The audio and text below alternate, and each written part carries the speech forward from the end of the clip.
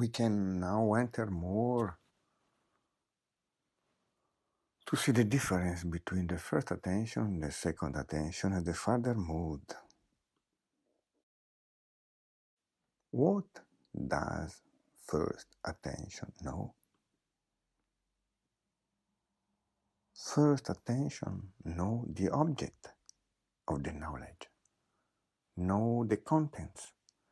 We could say know the stage, what is happening on the stage. The dual mind, the analysis, the logic that goes following the either or process, recognizing the difference, knows, go from the past to the future, to search, asking why, or trying to solve a problem. No problem, but what is missing?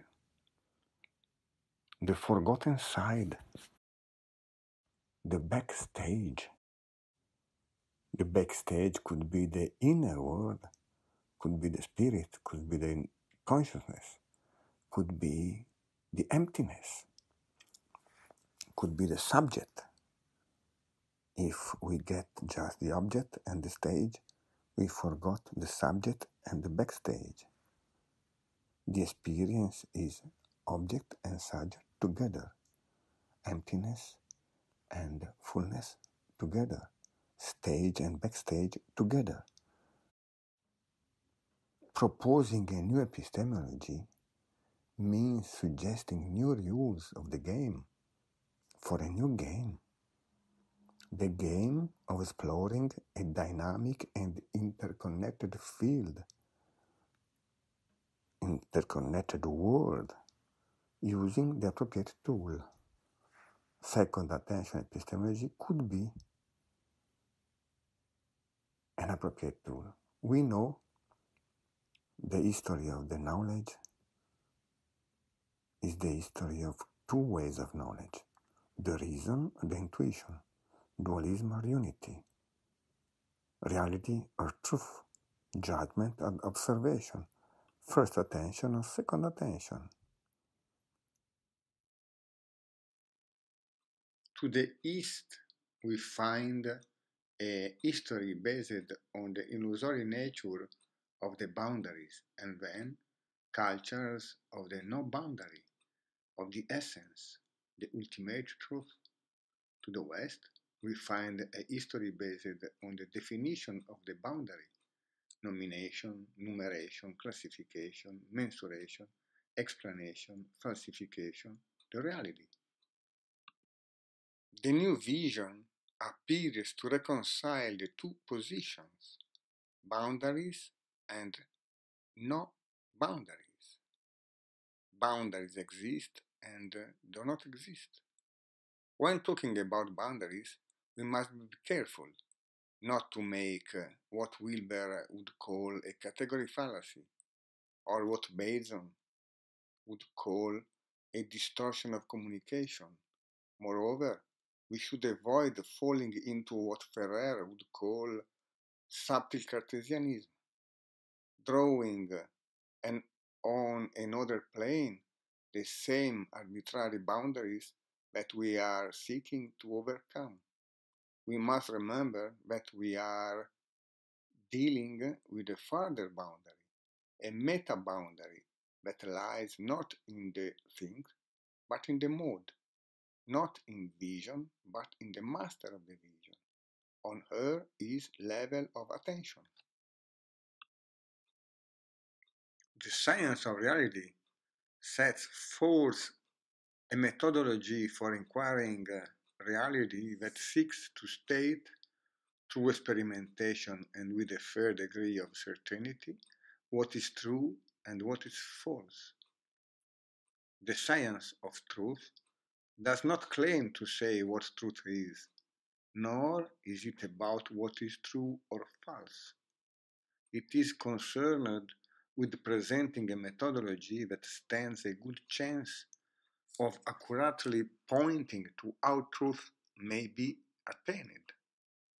In first attention, reality is real. In second attention, reality reveals the truth. Both must be fulfilled while being mindful of one another. Second attention epistemology hypothesizes that pure observation, pure sensation, and pure action allow us to transcend first attention that perceives reality, with which I identifies itself in second attention that instead observes and de-identifies itself. The operation consists of an endless dialogue between truth and reality, a dialogue that includes subject and object, event and master of the given data, boundary and whenever experience it, thing and mode, ever coinciding spheres, here and now. Everything is in its own guise. The thing points to the sphere of reality, the mode points to the sphere of truth. Second attention doesn't exclude first attention, but transcend it and include it here and now. The boundary between thing and mode, between reality and truth, would thus be dubbed the mother of all boundaries, the immanent boundary that is inherent in every event. A boundary, like any other that exists in reality but not in truth, it makes the end on one end while making the beginning on the other. On the one hand, it precludes, on the other, it indicates. On the one hand, it dwells in the here and now. On the other, it transcends itself into the elsewhere. It follows that every event is both immanent and transcendent, fundamental and essential, thing and mode. Each event is at the same time real and true.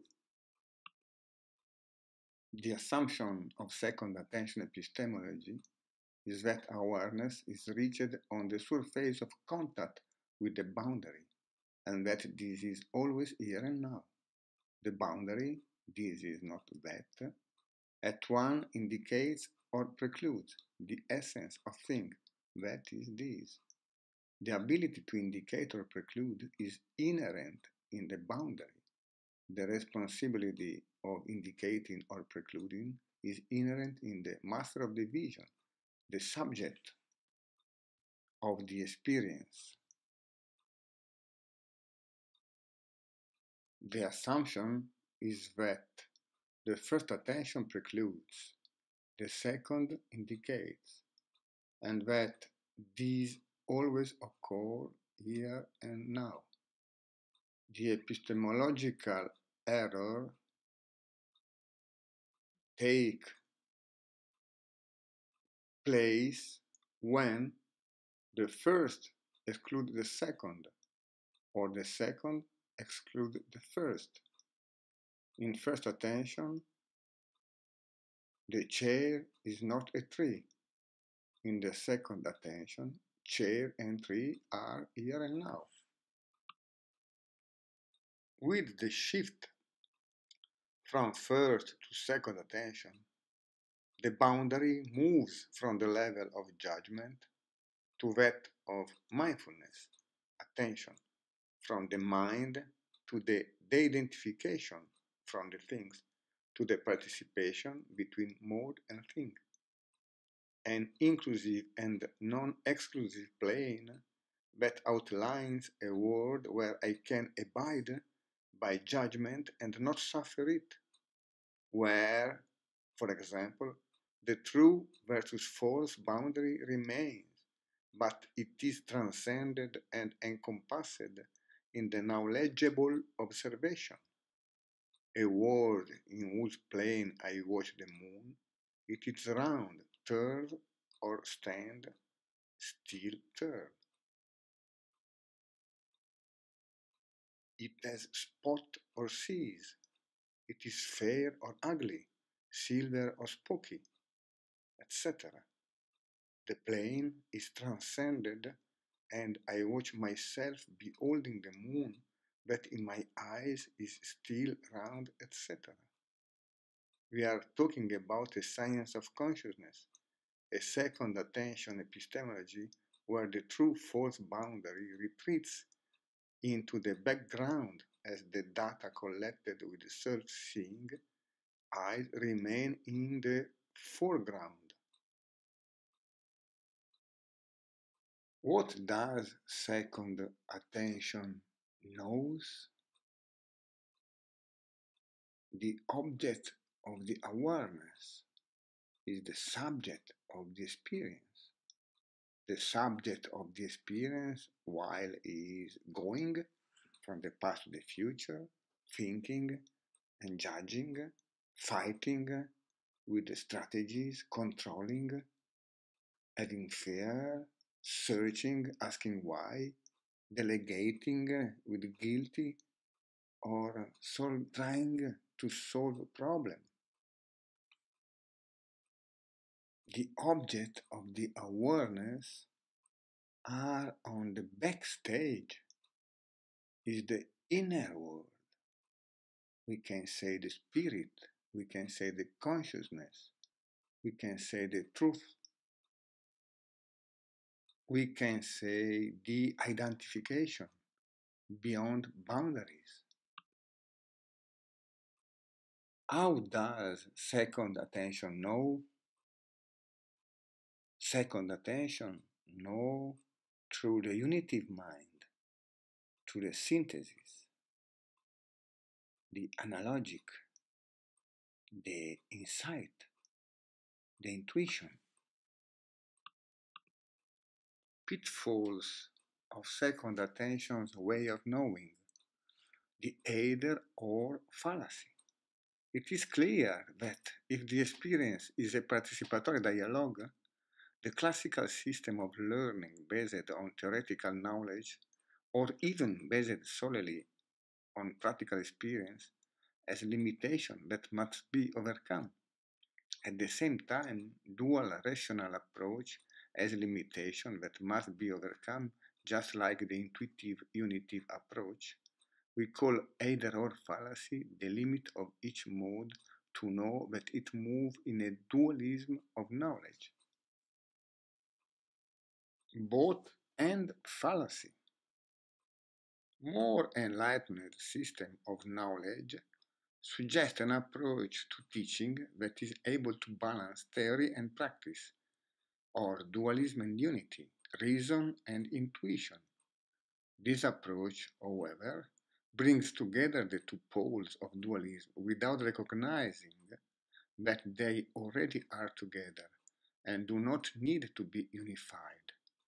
To unify require an act which undermines the integrity of the experience. We call both and fallacy every approach that wants to put together what already is integral and untouchable. The suggestion is that the key to a science of consciousness does not just rely on worldviews, methodologies of research, or clinical evidence. That is to say, it is not rooted in the theoretical model, the experimental and experiential protocol or data processing. Instead, it is suggested to dwell mainly in the master of the vision, the method and the given, namely, in the subject of the experience and in what he, she, himself, herself makes of the vision, method, and the given. The suggestion is that liberation from the myth of the given as Wilfried Sellers puts it, should be sought less in the given data, the explicit clinical evidence, than in what happened in the master of the given, in what might be called implied essential inherence. The assumption of this paper is that difference that makes the difference lies in mindfulness, attention. So the second attention epistemology suggests a common denominator named a further mode of knowing. Further mode asks to the subject of the experience the three sublime achievements: a pure action, a pure sensation, and a pure observation. The further mode makes the two one. All is one, here and now. Recognize that this is this, that is that, and this is that. Recognize that theory and practice, reality and truth, first attention and second attention are one altogether. The further mode suggests the translearning, an approach that is able to know with the unitary and intact attitude based on the experience of integral dialogical dance between part and whole, organismic self and field, phenomenological map and territory, theory and practice, structure and process, epistemology and ontology. The translearning seeks to promote and actualize the organismic dynamic further mode through the interconnected and integral experience of unity in every event, an experience that cannot be separated from the body, or rather from the bodies as explicate as an integral experience.